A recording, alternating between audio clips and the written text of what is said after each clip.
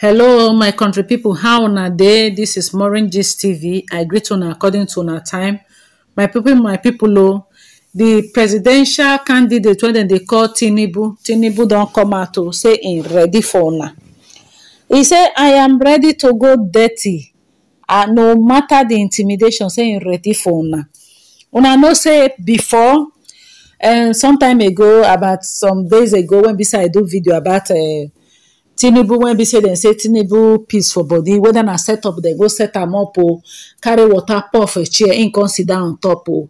The video come dey circulate say Tinubu no fit enough to be president. See, because say una know say if person want to contest for that kind position for Nigeria, no be the small thing o. Different opposition dem go come. So Tinubu now don go visit Alaafin of Oyo. Say make Alaafin don go let Alaafin of Oyo know say yes o, make he bless am o, say he want to contest for president. So according to report, they say the presidential aspirant on the platform of the All Progressive Congress APC, Senator Bola Tinubu, Sunday said he was ready to get dirty in order to secure the presidential seats come 2023. Now, wow. Naija. He said this during his consultation with the Alaafin of Oyo, Oba Lamidi Adeyemi, and the Olubadan designated Oba Lenka Balogun. His word, no amount of intimidation can stop me. I am ready to get dirty. I am out to become president of Nigeria. We are at crossroad.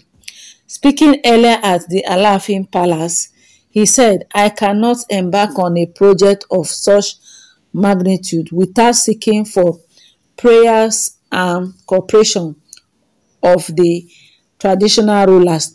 I am here to inform our fathers of my decision to run for the position of the president of this country in 2023. What I need from our highly revered traditional rulers are their prayers and cooperations. Today, by the special grace of God in Yoruba land, unlike before, we have the vice president, the ministers of work, interior and sports, but we still need more. Responding, Oba Adeyemi, who invoked the spirit of the forebearer, said his request has been granted. He said all the ancestors of Yoruba land would work in his favor and answer his prayer. He therefore asked the 10 Okeogun traditional rulers in attendance at the meeting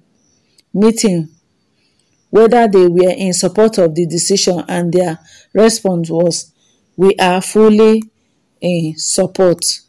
So my people, the Jagaban of Lagos don come out.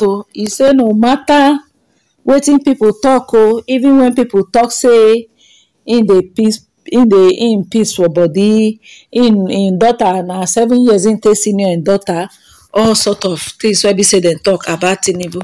Tinubu say no going back, say he must contest for this presidential position. Say he ready to fight dirty. Say he no send. Hey, now wow, again. I don't know what I want to talk again. Well, we wish am good luck, or we wish am good health. We wish am every good thing when he wish himself. But the question wey be say I wan ask be say, abeg, where our youth dem now? So they don swear say our youth no go come. I know say somebody go say, why I no come out come contest? If I get the money, I for come out too. I no tell una lie, because na so 103 years old woman, I be 102 years old woman, say if the youth of this country they no wan contest, say he go come out too.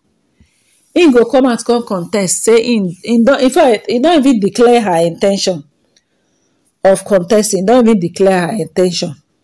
So my people, not be smart, she don't declare her intention of of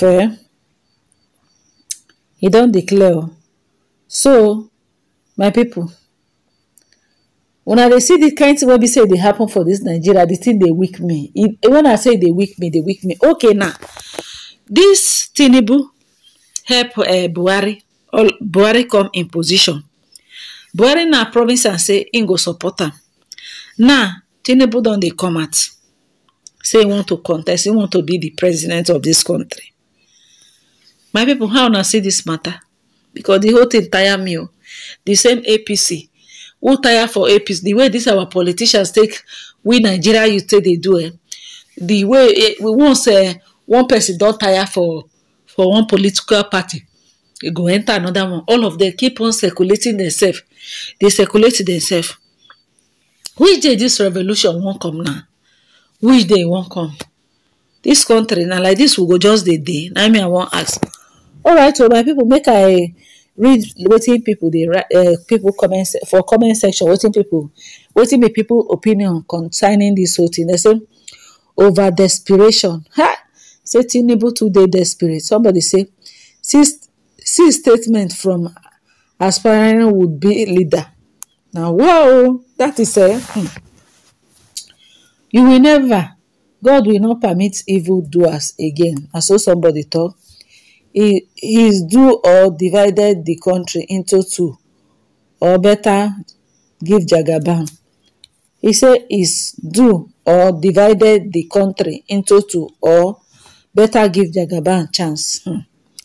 So Jagaban don ready, even though self say in health they feel am. According to the years, I don't even know the years when he be. Today they go say him be 69, tomorrow 79, next tomorrow 82. We no come know the years where he be say him be. So my people, all of us will go put our finger across the look. But the only thing we be say it good make we do now to go get our voters card, so that we go use and take really vote whoever we want, make the person become the president. Because all these things when it be say they happen now, if our youth they feel really make up their mind now, say no, enough is enough, we cannot continue like this, it go dey better. Because all these things wey be say they happen for this country, now one day everything go end though. Everything go end one day.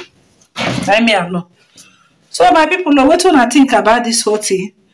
Make una leave una comment for comment section. Now this one I say man carry come tell una say the Jagaban of Lagos don't go meet the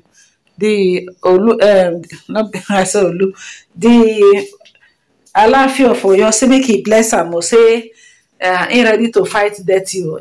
He say na do or die. Instead of because before person go say no matter the intimidation, he ready to fight Dírty. Hey, God help us, help us, it is well. All right, so my people, and here I won't stop. Now have a nice day. Bye.